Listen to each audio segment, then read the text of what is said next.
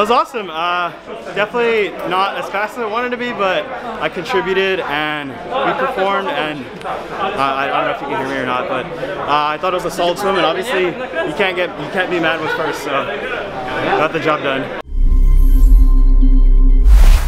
It feels good to race, feels good to be back, having some good swims. I was a little flat in the 50, but that's something that comes with time. I can't just go as fast as I want, just like that, you know, so just learning every single time and having a great time being here.